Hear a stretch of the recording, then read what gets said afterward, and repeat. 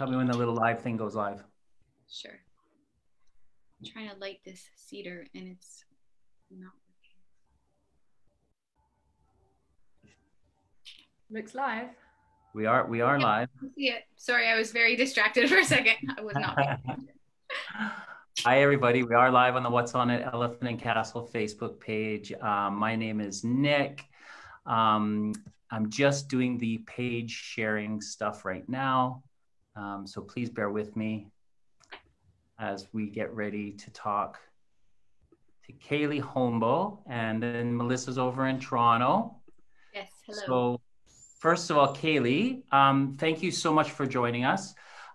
You're an artist with experience delivering community and well-being classes and workshops. You've spent 4 years working specifically with migrant and refugee youth at different capacities, and currently you're focusing on your painting and drawing practices and raising awareness around women's issues and the destigmatization of their bodies.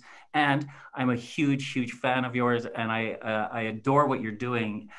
So thank you so much for joining us today. You're welcome. Hello. How's everything going? Well, that's a broad question. Yeah, it's tricky times for me and for many, and for different reasons, but it's good. I'm being creative because I'm kind of in lockdown, so I've got a lot more time to make art. I've had a lot more time to make art, which is a privilege, and so I'm lucky in that sense, but also it's been tricky work-wise because obviously a lot of work has disappeared. So yeah.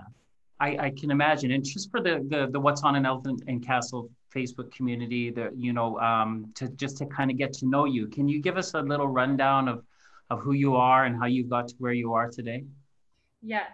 So I've been living in London for about 7 years, and during my art degree, I started volunteering in a women and girls centre, working with different groups of youth in London. And then when I finished that degree about 4 years ago, I was offered a job at that Women and Girls Centre, which is in South London.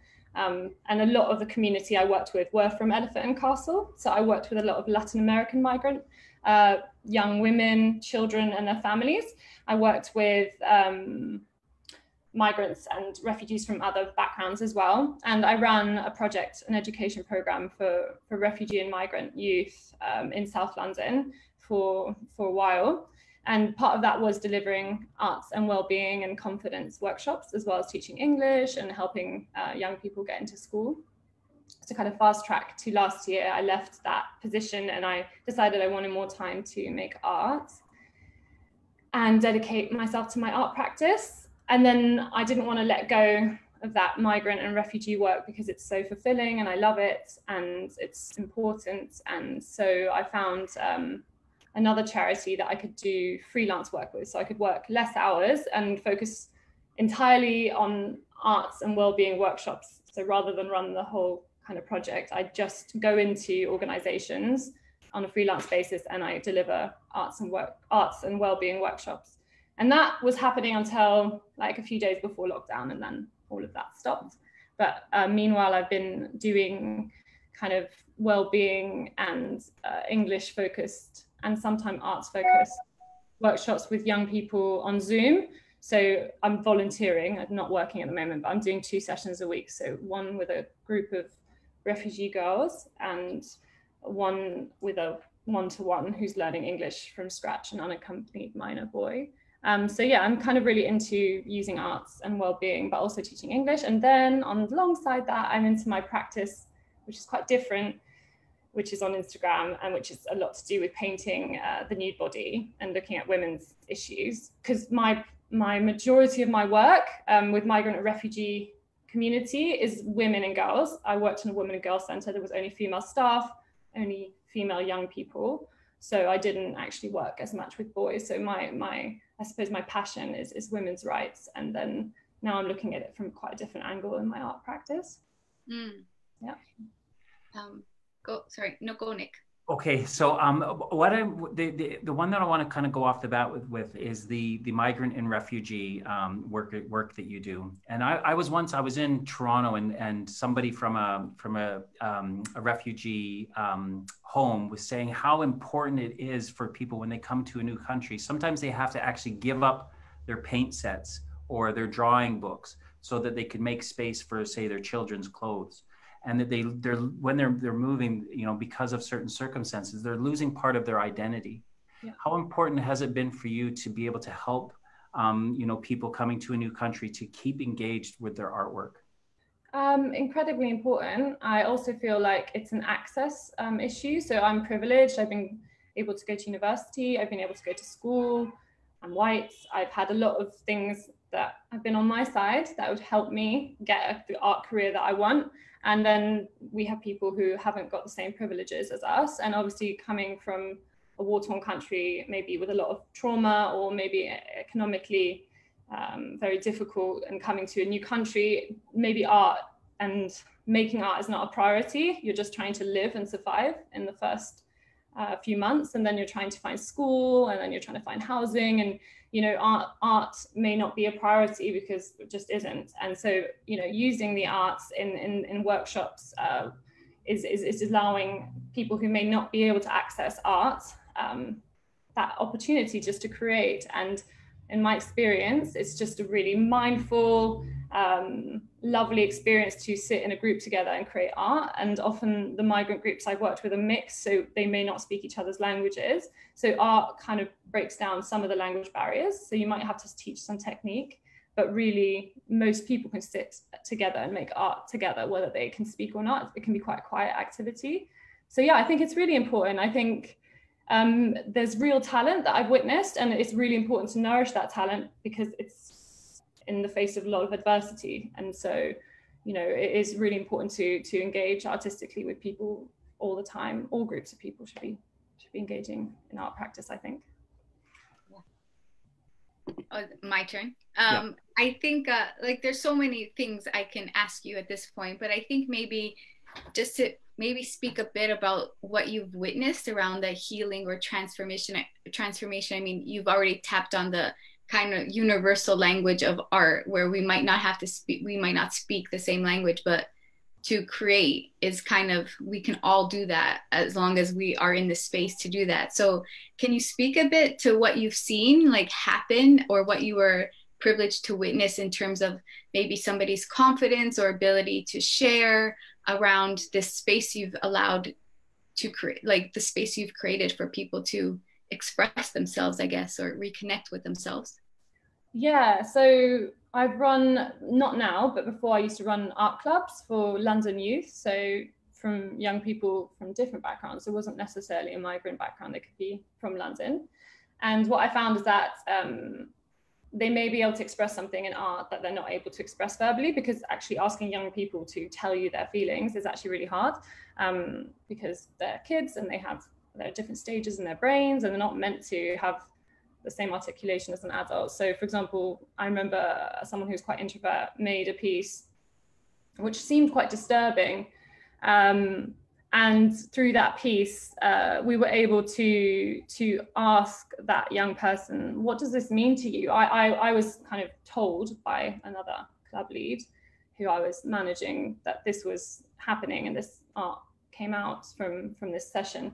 And when I spoke to that young person, they were able to describe what the situation was, which was a lot about how they felt in classrooms and how they felt that they could not speak and they could not use their voice. And I realized in that moment that had that young person not made the art, she may never have been able to tell me that. And it was a really important factor. She was a recently arrived migrant who was having trouble trying to express herself in lessons. And she found that through artwork, she was able to communicate to us rather than being able to tell us that. So I think that's really one example. But obviously, in terms of like confidence, yeah, for sure. I think that recently this year, we did a dream catcher workshop with predominantly boys, young men. There were about 20 young men, I believe, from many different countries, mostly unaccompanied minor children, so maybe 14 and above. And they all made dream catchers, and dream catchers look quite daunting. They look very intricate. They look like something that I didn't even know. Me and my co-facilitator created them on the day. So I didn't think that I'd be able to do it because it just looks impossible. But actually everyone can make a dream catcher, and you could buy kind of reasonably cheap materials, so it's accessible.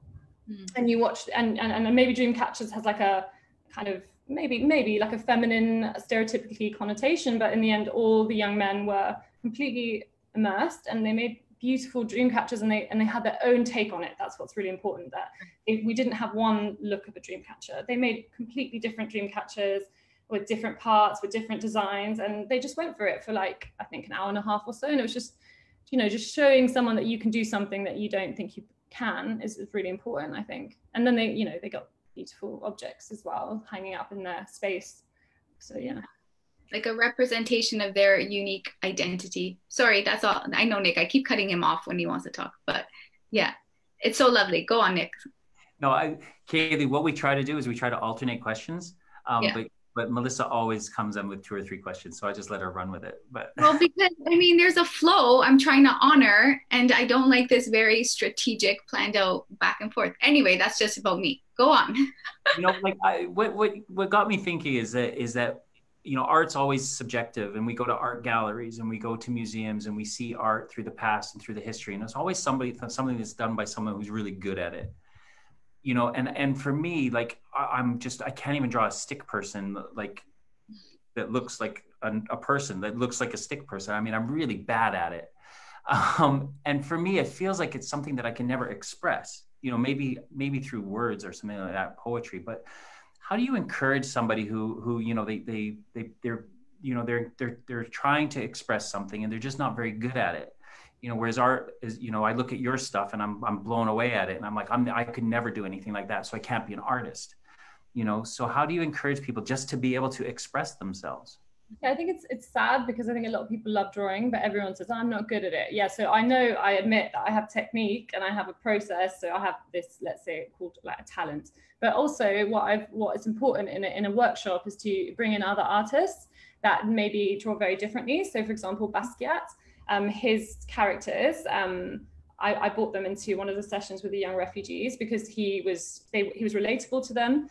They were men, and they were young boys or men that I was teaching, and I think it was really important for them to look at Basquiat's art, because those paintings are some of the most famous, most admired paintings in the world, and yet they don't have that kind of precision, in the sense that it doesn't capture the body in reality. The face doesn't have like 3-dimensional qualities necessarily. It doesn't have that kind of like stereotypically good drawing, and it is incredibly powerful and emotive. And just like having conversations about artists that don't use that kind of technique, which is a lot of modern contemporary art, which is really popular, is not that kind of drawing, and then realizing that that's admired as well as the kind of more technical side, and kind of just stopping using that language, encouraging people not to say I'm good at or bad at. Yeah, that kind of thing. And being playful, so like there's like drawing games you can do in workshops that can, so for example, continuous lines, so you're drawing someone's portrait and you're literally not taking your hand off the paper, so you're ending up communally making strange non-technical drawings that everyone kind of likes, and then you just realize it's not about good drawing. That's what I think. Yeah, it's like putting yourself in the position to be judged. If you're like putting that pressure on whether or not you're a good thing or a bad thing, it's like so much pressure. I'm going to ask, maybe, can you speak a bit about your own creative process? Because I know for me in the last couple of months that I've been tapping into different parts of myself with my writing anyway. Like, I'm like, what is my process? How do I honor the creative spirit, but how do I have a routine, but also be intuitive in my work? And how do you're like exhaling. I don't know if this is a loaded question for you, but it's hard. It's hard. It's so hard because, you know, I was talking with my friend who's a filmmaker. We're talking about the process of creating, and it's so different for people. And I heard this quote from someone who I really can't remember, but he said, like, when I sit down at night, I sit down at 7 a.m. every day, and the muse knows where to find me. So my position stays, rather than this, like, I think what we hear around like this intuitive kind of, oh, I've just been called, I've been spoken to create this thing. And then you have the flip side of like, this is where I am. I will wait to be inspired. I'm not changing. So there's like these different dynamics of what creativity or the process of creation means. So, I mean, that's a question in itself. But for you, what's been your creative kind of process like? Well, it's changed a lot recently because, as I mentioned, I'm kind of you know, I'm not working full time, and I'm using most of my time to make art. So right now it's more like I'm like exploding like some kind of volcano, and I can't stop, and I paint anytime, and it doesn't really have any rhythm. And actually, if I say anything, I don't have much like balance. I'm not going to pretend I do, that I have a miracle way of looking at creativity. I wish I did, but no, I kind of make, I mean, it's kind of new to me that I'm creating so much. It's been years, because actually a lot of my practice has been facilitating workshops for other people to make art. And obviously I might make some alongside it, but that's not the focus. So to focus on my practice recently in lockdown has just been like kind of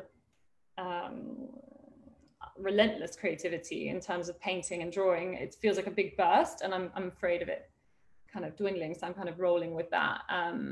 And also just, you know, realizing that not everyone is going to like it, and some people will resonate, and that I found that committing to my practice again has been really difficult sometimes, because although some people understand some of the principles behind my work and they really resonate and it means a lot to them, because it's about bodies and being a woman, and or being in a body. It doesn't have to be about being a woman, but often is. And I realize, and it involves nudity. And so that's been my creative process, really painting a lot of naked bodies, to be honest.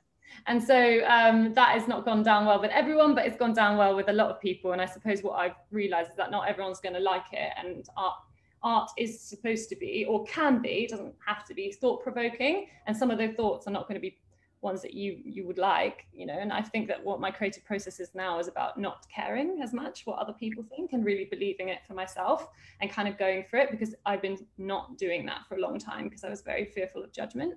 But I realized that, to be honest, people are always going to have different opinions about our creative endeavors, and I suppose that's their right to not like it and not enjoy it. And then the people who do, appreciate them. That's what I would say, appreciate what I do have, which is a lot of wonderful community that do really understand what I'm trying to do. So yeah, it's quite personal at the moment. I feel like you know, when I was looking at your art, and like Nick has mentioned you for a while, so I'm familiar with you and your work, and like the thing I get from it is this sense of like, maybe you don't feel this way, but this is how I receive it, is this unapologetic kind of like, this is the body, this is the woman form, specifically that I related to, and like this idea of we need to get rid of the shame around the bodies we walk in, especially as women in this context, right? There's so much, basically we can't do anything right. If we dress one way, we're wrong. If we dress another way, we're wrong. If we sleep with a bunch of people, we're wrong. If we don't sleep with anyone, we're wrong. Like all these kind of like different ways of being and our representations of our body. So for me, there was this like almost freedom and like lack of needing somebody's like, what's the word? Consent. Not consent is not the right word, but like approval. That's the word I was looking for. Like the unapologetic kind of like, this is our body and it's beautiful and it's wise and it's powerful, and just take it, like basically take it. So anyway, that was my kind of, was that like an intention, or that just came? Definitely. I mean, I think it's pretty, I think I make it pretty loud and clear what I'm trying to say. I'm pretty direct about my views about the massive double standard that exists for female bodies and male bodies, and how women are constantly sexualized and blamed for sexual assault, sexual harassment, and kind of constantly being told to control their bodies and cover their bodies, and what should be done with their bodies. It's a very weird thing. It's almost like there's a whole, you know, percentage of the population kind of talking about our bodies in a way that's very toxic, I think. And so, you know, the nude form, I suppose it's not really even about nudity, even though of course it is. It's like loads of, you know, nude paintings, but it is about the fact that it's a nude body that seems to evoke as the most reaction from people, in the sense that people have sexualized it to such a degree that they can't like separate it, because actually we're naked in our homes quite a lot. You know, we take showers naked, we do other things naked, but because we live in a culture where, if I'm honest, most people see nudity on porn, so they're going to be relating, well, nudity that's not their own or their partners or maybe their young children or whatever. That's the nudity they might experience in their home life, but when we're exposed to it in the media, or, you know, it's terrible because it's completely sexualized. So if we see nudity in a film, it's probably because they're having sex, and if we see nudity in porn, it's probably pretty toxic mainstream madness. So then you see the nude figure and the female figure, which is particularly like, you know, the whole world's obsessed with femaleness, like they're obsessed with the woman. And so then, you know, you've got a naked body and people can't stop seeing that, you know, they think it's just provocative, but actually it's just our bodies. We can do what we want. And for me, as an adult woman, and for the adult people that I paint, because it's really important, you know, to say that they're all adults and consenting, and consent is really important. So anyone that I have painted on my Instagram has consented with me. You know, we've agreed that that's something we'd like to do. For me, it's about telling stories. So often I put a quote that they've told me. I don't want to talk for them, and I want to learn how to tell people stories because it's something I'm interested in. And they talk about their journeys with their bodies, and most women, and men definitely, but I speak to more women, have really horrible relationships with their bodies. They've had to work so hard to get to a point of any happiness with their bodies, including myself. So for them to be painted and honored nude is a really big celebration, and a kind of, yeah, this is me, you know, with all my flaws. So yeah, I think it's very much about control as well, and like defying that, because obviously if those pictures were not painted, obviously I'd be banned off Instagram, that's for sure. and that says a lot. It's interesting. Painting allows us to look at things without it being, it's like almost, it's a bit closed. Like the painting has a layer, which means it's not so offensive that people are going to be like, whoa, you know. Yeah. Does that make sense? I want to say things, but I'm just going to say, Nick, go, because I'm going to say that I think that this is flowing, and I'm just stepping back and listening here. So Mel, you ask. Yes. No, I just mean, like, there is so much around this objectification, and also like fear of the body.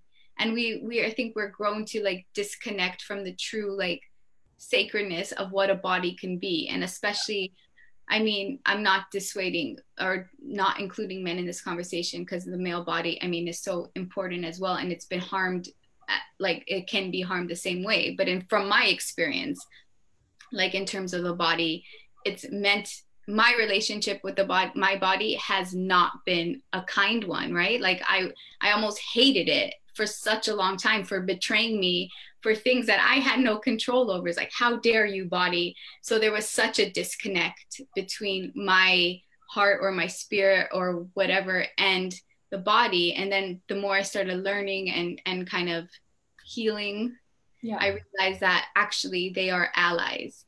And the work toward making them allies was some of the hardest work I've ever like had to do. And I still actively do it. I don't think we ever stop. I just think like the in-between points lessen, and the harm between the in-between points lessen a bit. But anyway, I don't know if that's a question. I had a question, but now I'm all like distracted in my own mind of bodies and stuff. Yeah, but it's important. That's the whole point, is to share the experience. Yeah. That's what it's all about. It's about people's experience, and the wide experience of women and girls is that they grew up hating their bodies. And and what's wild is that I'm supposed to be I'm an able-bodied, you know, white woman, and yet I've grown up like I'm a privileged person body-wise, but I've grown up hating my body, and that says a lot. That says so much, because that means that everyone hates their bodies, even if they're born into, well, not everyone, that's a huge generalization, but many people grew up hating their bodies, even if they fit the kind of westernized standard, they still hate their bodies. So it shows how sick the culture is. If it really seems to apply to everyone that I've spoken to online and in my life. So it's just, I think it's terribly sad. What a waste of time to hate our bodies. It's so interesting. It's just a learned thing. It's just, we were taught it, or we're exposed to like that this is what a body needs to serve, which is not your own sense of self. Our body, especially women's bodies, are like for men's pleasure. And again, this is a very heteronormative conversation, but like that context, like women's pleasure and bodies, not for themselves. Their agency doesn't lie within themselves. It's essentially to serve someone else. And when we're young kids and girls growing up, that's what we're taught. Whether it's verbalized to us, we're seeing it, right? We're seeing it played out over and over in the people and in the media in our lives, whether we agree with it or not, right? And I think that thing about the pleasure nude, so like if you think about a nude, if you hear that word, you just assume, I reckon most people would assume like hetero woman sends nudes to man. Like I feel like that's like the first kind of connotation to nude, and it's for his pleasure. not for hers. And I think that's what's interesting about drawing and painting people's nudes, or my own actually, because I paint myself often, is that it kind of like changes that direction. So it's like, oh, these nudes could exist for like another purpose, not to serve male pleasure. Like, how radical.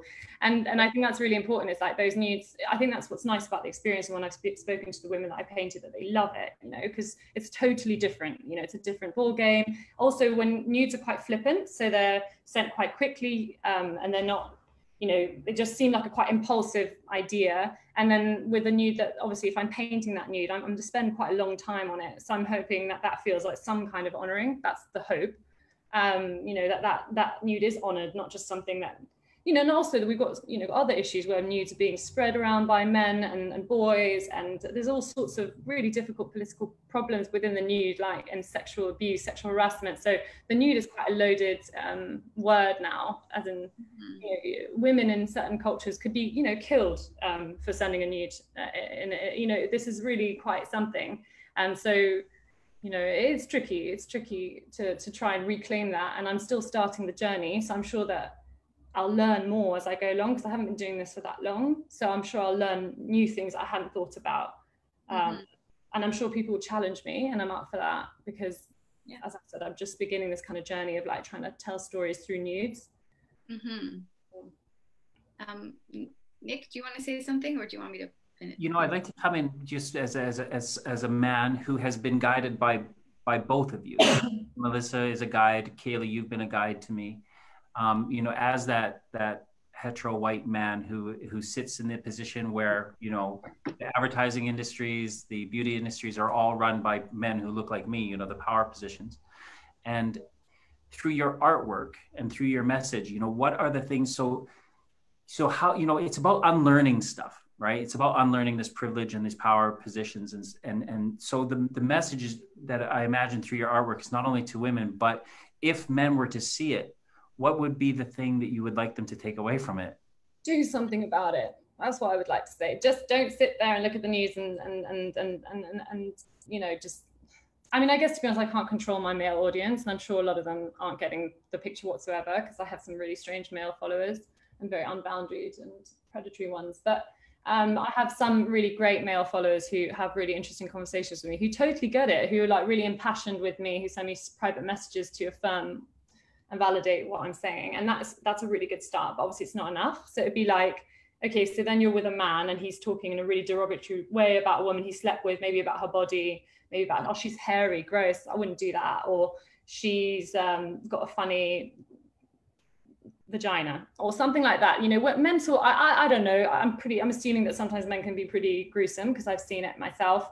And I think that's when it's harder. It's probably easier for them to be like, you know, yes, Caley, we stand behind you, behind a screen, you know, on Instagram. That's quite an easy, it's really great. It's fantastic. I invite that, but I would like it to go further than that. So what are you going to do? You're going to call out your male friends? You know, are you going to actually start having conversations with your sons, your brothers, your friends? Because honestly, men listen to men, in my experience, much more than they do to me or to other women. And especially the kind of man that I'm not really trying to change, you know, woke men who already have really like feminist principles. And that's probably not, although I think they're still got like some serious internalized misogyny, in my experience, is still there. But I think it's like the men who are the ones who are really, you know, perpetrating like these kind of awful objectification. And when you see it at work, when you see it in the pub, when you see it in all these different areas, like, what are you going to do? That's what I'm interested in. Like, are you going to call it out, or are you just going to sit back and be like, oh, this is too uncomfortable? And I think that's what the aim of the game would be, for men to take more action, because actually, to be honest, it's exhausting. Like I sometimes I just think, nah, like this is too much. Like trying to prove my point is quite an exhausting thing, because you'll have so many men saying, even on Instagram, awful things to me when I'm trying to prove my point. You know, shave, you minger, or can I lick your armpits because I've got hairy armpits? Or, you know, you've got so much of that at the same time, simultaneously, as all the positive feedback. And like, kind of, it's really hard to know if it's really making the effect that I want on my male audience, because 50% of them don't respect me at all. So I have no idea. I'd have to interview them. I don't want to, ever. Yeah, fair point. It's like, I mean, this has been in my mind for the last couple of days with an experience I had, like with workshops I'm running for women versus men. And just like tuning into the energy of it, and for my own safety of like, I can go deeper quickly with women than I can with men, and like what that speaks to about my own experience with men and my own kind of like hesitation and not trusting myself in the space of men, but also thinking, well, I'm the facilitator of this, so I have to, in a sense, facilitate. But yeah, recognizing I come with a certain experience that has taught me that I'm not going to be safe. Yeah. Right. And so that's such an interesting, like, an interesting kind of place, mental and emotional place to sit with, knowing that I want to do this, and I've been privileged to be able to create a space for these conversations to happen, like you with your artwork, but yeah, also recognize it's personal for us. We're not objective because our experiences are speaking our truth. Yeah, and yeah, how do we like negotiate the truth and our experience and our wanting to facilitate conversations and cultural kind of question cultural norms. Yeah. I'm starting to read a book just starting called Pleasure Activism, and that's an interesting idea that someone recommended to me, because I often burn out, to be honest, in my creative process, whether it be working with young people or trying to change the world and end misogyny on my Instagram. I feel like I can burn out quite quickly because I put like ridiculous amounts of pressure on myself, and maybe that is a female trait, like as well, like being taught to carry the world on our shoulders, which is why I want the men in general to take the load of trying to end this misogynist rubbish, because it's exhausting and burns women out who are trying to be kind of activists. Yeah, I've lost my train of thought. What was it? Where were we going with it? I think what maybe I was getting at, what you were getting at. Yeah. Yeah, like how do you center yourself when you are, or how do you come back from a burnout or lessen before the burnout happens, or how do you come back to yourself, to you, with all this kind of public perceptions or public thinking? Everyone knows what's right for you and your body and your work. How do you find yourself? It's really, to be honest, really difficult. For me, the most important thing in my personal life is to find a community of people, whether it be online, but obviously very importantly offline, who really get the message and who support me 100% and accept me, whatever I choose to do with my body, online or offline, as an adult. And those people probably, like, literally the reasons I'm living today. And so, you know, unfortunately, you know, there are people in my life who really, really disagree quite profoundly with some of the things I'm doing, and that's okay. I guess, you know, people are different. But I think that, you know, to be honest, in lockdown, it hasn't been that easy to, you know, usually we'd have more distractions. So I don't know how to describe it. Like, I feel like because there's not as many distractions, like pleasurable ones, like going to the cinema or having some time off to go to a concert or something, then I wouldn't be in my head thinking about these world issues like 24 hours a day. But I think many people in lockdown, and they've been overthinking, you know, because we've been more exposed to like social media. And so I think probably getting off the social media more hours a day would probably help me, like practically. Because, yeah, you know, in the end, it's just one window, you know, one can feel that they're making a change. And I think there is impact on social media, but for me, it's really important as well to have like other things that I do. So walk the talk. Yeah. So I do the girl group on a Tuesday with the young migrant refugees, and keep it practical, because sometimes all the theory and the thoughts can be very interesting and empowering, but can feel really overwhelming. So putting it into practice helps me. But I think, yeah, so it's quite hard, if I'm honest, because I'm pretty raw on my social media, and that is what people often like. But I think that people don't understand what that comes with a price. You know, that's really hard. Like, it's not like I'm just like, yeah, listen to my darkest, deepest fears and let's talk about sexual trauma. Like, it's not a hobby, you know, it's really tough. Sometimes I cry or I go to bed after I post something, because it's too, I've literally once I went to bed after I posted something all day because I talked about sexual trauma. So, you know, I think people should appreciate that people online who are talking about traumatic things, like, be kind to them, because they're often suffering for it. Like, it's not just for fun. I mean, in a way, I'd rather not. I'd rather all these things hadn't happened. I'd rather that the world just liked women and loved them and respected them. Then I wouldn't have to make art about it. I guess I don't have to, but I choose to. But still, I feel like people really should understand that people online who are trying to make a difference really are trying. Like, they're not doing it just for fun. They're doing it because it comes from a very personal experience, and that experience is deeply traumatic. And that has been my biggest trauma, like that kind of sexualization of my body, the abuse that comes with that, and the victim blaming, the fact that it's always been blamed on my body and on me, rather than it, until I was an adult, really, and seeking my own support. I've been often blamed for the things that have happened to me. And I think the idea of using the nude body to illustrate, like, I will do what I want because I am an adult woman and I am allowed to paint myself nude when museums and galleries are full of nudes by men, male photographers, male directors, male artists, male painters, painters who painted children naked when they were, I mean, we're talking old paintings like Gauguin, like they were painting girls naked, and we study that in history of art. Yeah, I paint myself naked as an adult, consenting to myself. Right. And that's like radical. I mean, that says a lot about our culture. It's completely upside down, you know, it doesn't make any sense. You know, especially old museums are full of nudes of women by men, and who would have, you know, who knew, I can speculate that there were abusive dynamics in some of those paintings. You know, those women would have been incredibly powerless at that time because they had no rights. So what was happening behind the painting? You know, so that's why I'm like, yeah, I can do what I want. Please let me paint myself in peace. But it's not that peaceful because people get really angry. Nick, I'm looking at you. Go ahead. You go ahead.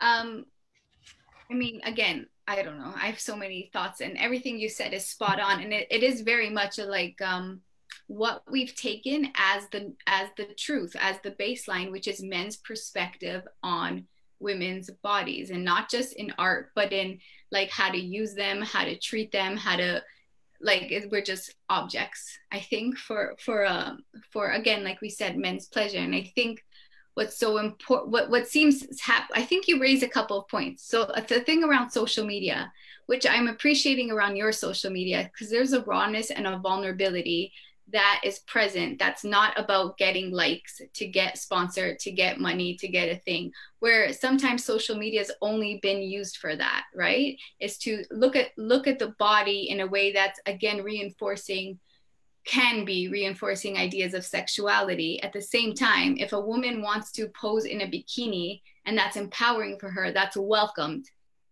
But then you have people like, you're just like, I'm trying to not say swear words, but you know the words you can use for women, right? So like, you can be, it's an empowering act for the woman, but then people are seeing it as disempowering. So where does power lie and agency lie in all the conversations around media? So hearing you say you're using your platform as a way to almost like share your story and like witness yourself in the trauma that's happened to you, and to maybe let somebody else who's experienced the same trauma feel not so alone in it. Yeah. Like, oh, if it's happened to you and it's happened to me, then maybe it's not my fault. And so there's this, yeah, go on. I think you're going to say something. Me? No, I was listening. Oh, no. Oh. Yeah. Definitely, and hopefully, I think by healing is also like, yes, I do center myself in many of my paintings, but I also paint a lot of people. And I did like a street harassment project recently that was published in a magazine online, and it was just really kind of, I wasn't expected to be published. I just did it as in like, asked loads of women if they wanted to share with me their experiences of being harassed on the street. Obviously every single woman, you know, but I painted their portraits and, you know, honored them and their stories. So, and it wasn't nude. It wasn't even about being nude. It was also just about people and women. And that is, you know, part of that whole big issue, is that, you know, these women were clothed, you know, when they were sexually and racially and, you know, violently harassed on the streets, you know. So it's got nothing to do with nudity. And I think this is why we've got like a really skewed idea of nudity, in that whether it means we're powered or disempowered. Because actually, if you're clothed and you're walking down the street and you're so powerless that you're being, you know, violated, harassed, racially and sexually abused on the street, fully clothed in your normal clothes, it says that it has nothing to do with nudity. It's like proof, you know. And so the whole idea of being obsessed with whether women are empowered or disempowered, in fact, it's no one to say. It's actually only that woman's choice, whatever she does with her body, you know, whether she uses it to make money, whether she posts it in a certain way. In a way, she is the one who will be able to tell you if she's empowered or disempowered. That's her experience. We talk about it as if we know, we're judges, and I don't like it. We don't talk about men that way. We don't go, oh, are men empowered or disempowered? Like, oh, he posted like a shirtless picture on the beach. I feel like he's saying he's empowered, but he's just not empowered. It's just a bizarre, we just wouldn't say it like, oh, he's showing a bit of his, you know, we just don't talk about men that way. We only talk about women, and actually just up to women, whether they're empowered or disempowered. It drives me mad. It's like, someone told me, because of my Instagram, they're like, but you say you're empowered, but I was like, but what? but what? But I show myself naked in paintings. Does that mean I'm fundamentally disempowered? Like, it's quite sick, this idea, really, that it's anything to do with showing your body or not. You know, I don't know. It could do. I'm not saying, like, when I was younger and I was a teenager, that was a different ball game. So I would walk around the streets, you know, wearing revealing clothes, and I was very disempowered in myself because of many experiences, and I was completely reliant on male attention and validation. That happened, and that was a very different time in my life, in my late teens, early 20s. And I would tell you that it had something to do with trying to get validation and being hooked on that and needing that male validation. But we can move forward, and then as adults reinvent that and ensure, you know, it's kind of, it's malleable. I feel like it's not fixed, you know. It's not like, oh, and then I wore shirts up to there and I was okay for the rest of my life. Like, right, you know what I mean? Yeah, it speaks to it's a mindset, right? It's an actual learning around our respect and our, like, interaction with, like, what lives we deem are worthy or unworthy based on our own, like, position and privilege in the world. And the way it's worked, it's been dominated by white men, and women's bodies and, like, queer bodies, Black bodies, brown, have just been at the lower end of that spectrum. And it seems like that's why there's always a conversation, because it's like we are, even in this conversation, questioning why that's become the way we have to continue to challenge. Because what I keep asking or what I think a lot is, like, there's just this fragility around the male ego, that holy, oh my God, if you give women or let them think they have power, even though it's none of my business if they have power, then what happens about us? We have to question our own sense of self as a white, like, male privileged kind of person. So I guess what I'm saying is, like, what are people so afraid of, especially men? Like, what are you so afraid of? Nick, obviously not you, because you're creating spaces for women too. But I know in our conversations, it's like, I don't get it. Like, why can't we just mind our own business about everyone, like, honoring their own body? That's my question. What are people so afraid of around equality? Yeah, Nick, answer the question, Nick. This is for you. I don't know I wouldn't know what to say about what people are afraid, what men are afraid of. I know that from my perspective is that, Caley, a few months ago, you and I had a conversation about an experience that you had, and that from that, me listening to you about that, and from me listening to Melissa, two people that I care about, was born Tender is the New Tough, really. Which is going to be a platform for men who look like me to be able to discuss these issues, and for me to be able to ask, what are you guys afraid of? What are we afraid of? Why does street harassment exist? What are you getting out of it? And then for me to be able to tell them, in my experience, my female friends are actually scared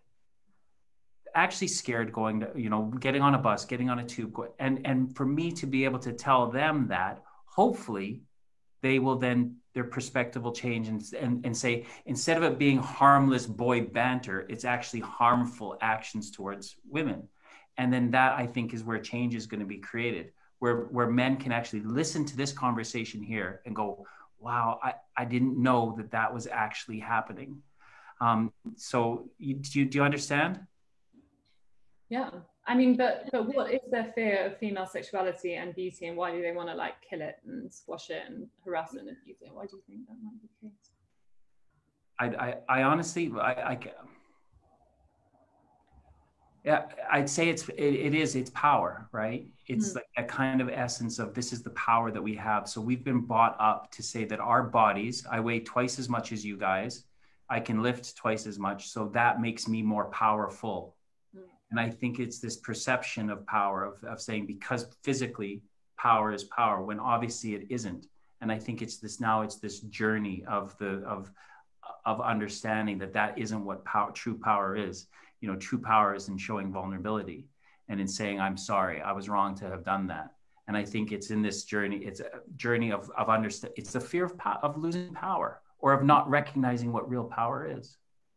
Well, it's the fear of knowing yourself and knowing that you can also be okay without having to have this bravado of some shit that you have everything figured out, and these notions of, like, what it means to be a provider and and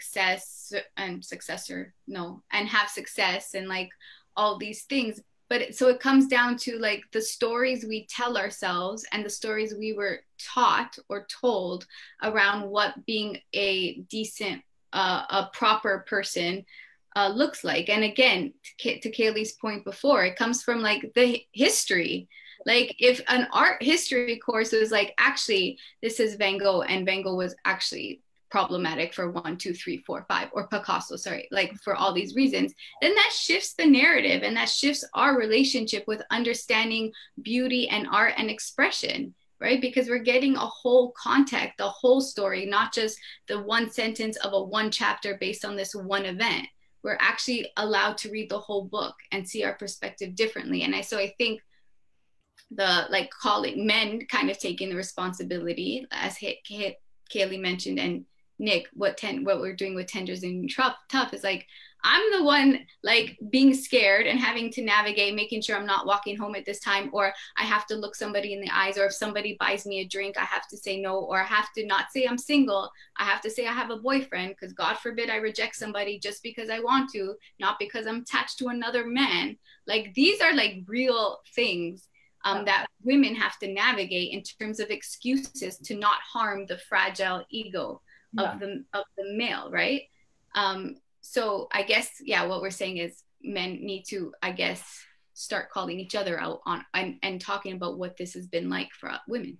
Yeah, and I think that there's a lot less information around that, about the male perspective of why they do it. So we're like obsessively talking about, is she empowered? Is she disempowered? Is this feminist? Right. Not? And I think it's just one big distraction from like, why do men rape all the time? Why do men kill women all the time in all different cultures? Whether you're privileged or not, you'll be affected by male oppression and violence. But people don't like those conversations. That's really uncomfortable for them. So let's like dissect whether a music video, which was completely empowered, and right, you know, let's spend all our time talking about that, which is interesting and has like really amazing debate around it. But why not, like many things have been said recently, it's like, why are we not talking about why men are doing this and that? Like, why are we always talking about female bodies in this way? I feel like it's just this kind of quite sick distraction from real conversations about male violence and rape culture. Like we just talk, I swear we talk half less about whether a female is feminist or not, or good enough or not in her feminism. Why are we even talking like that about women? I just think that it just seems kind of horrendous to be speaking about women in this way. Like when women are finally taking agency and feeling like they can express their own sexualities and their own bodies, let them, and then talk about why men rape. I don't know, it's just like those conversations are just not being had. Those male commentators are often talking about women and dissecting what women should be doing, but they don't go like, but why are my male friends like potentially one of them's raped? Since there's so many rape cases, maybe one of my male friends has raped someone, which means that I'm actually friends with someone who might have abused someone. Like that is so much harder for a man than to make their own judgments about whether women are empowered or not. I mean, that must be much tougher. And I think that's why those conversations don't happen. And what you're doing with Tender is the New Tough, and having real conversations with men who are able to be vulnerable and like kind of radically honest, that will be the healing, rather than, you know, being in this huge debate about women's bodies. It's wrong, I think, personally. Yeah, it doesn't feel sacred. It doesn't feel authentic. It doesn't feel like recognizing the actual not power, not beauty. I don't know. It just feels like blame game. Like, let's shift because we're afraid of the truth in ourselves. So let's just, like you said, distract ourselves or change the conversation to make it about the person experiencing it rather than the person who caused the experience to happen in the first place. And to talk about, like, I think I was going to start talking about rape culture, but we're not, because it's like 10 to whatever time we're all in. But yeah, this is a big conversation. And I think it's a big conversation. There's many angles to look at. Yeah. I'm glad it started. I'm glad that this is happening now, because I think that if particularly if there's any men that are kind of tweaked about this and going, what are they talking about? I want them to get in touch with me. And so we can talk about Tender is the New Tough. We are kind of wrapping it up now. I wanted to ask you one quick question, Caley, about the dog that you rescued. She's like, there we go. Yeah. I don't know if you can see her. Yeah. Yeah. Lily, right? No, Layla. Layla, that's it, Layla. So Melissa and her dog are going to be back in the country next week. I'm sure you guys probably meet up for a coffee date, because those two dogs would love each other. Oh, that'd be so nice. Mago is so I would show you her, but she's I'm not gonna show. She's on. She's adorable. That's fine. Caley, thank you so much for this very open and honest and vulnerable conversation. I can't tell you how much I appreciate it, how much I appreciate what you're doing. I told you the other day how much I can just feel your energy through your Instagram, and you are changing. You are making positive change. So please keep doing what you're doing. How can people get in touch with you if you want them to? By Instagram or whatever. What's your Instagram? Caley Holmboe, my name. Okay, I'll if you want me to, I can put it in the link if you want anybody to get to follow you on Instagram, because I think it's amazing work what you're doing. Melissa, final word from you. Oh no, this is great, and I look forward to continuing the conversation and really like thinking about actively getting some male allies to start this conversation without it being on the responsibility of the women to kind of lead it and have it. But like I said to you before we started recording, is like I am an actual fan, and it does resonate with me, your work, in terms of the like why do we have to be ashamed of what this like bodysuit we're in right now, and like really reclaiming our own kind of whatever we need to reclaim. So and in the way that we want, because I'm also not saying this, you know, people who choose to be modest, that's great too. Women can be modest, women can cover up, women cannot cover up. It's not like saying that everyone should be painted nude and be nude all the time. That's absolutely not what I'm saying. I'm just saying women should be able to express themselves as they want to. Exactly. So that's it. It's not in a specific way that I'm saying, like that they feel is right for them. And then that's very personal and different for each person. So I just wanted to add a final note. Oh no, thank you for that, because that's what people need to know, is that it looks different. Expression and agency looks different for everyone, and there's no one nice, neat, pretty package. It's a hot mess of everything, and in that hot messiness, it's actually quite beautiful and freeing, right? And that's, yeah. So thank you for creating that space, is what I'm gonna say. All right, thanks so much for your time. Thanks, Caley. Melissa, what's the name of the workshop again? The on Thursday, the title? I don't know. I can't remember. It's something around, we're going to talk about boundaries. Yeah. So, folks, join us. An expansion around boundaries or something. Yeah. Join it. It's about expansion around boundaries. Join us Thursday at 2 p.m. for that workshop. Thank you so much for joining us, everybody. Thank you, Caley. And we'll see you all soon. Bye. Bye.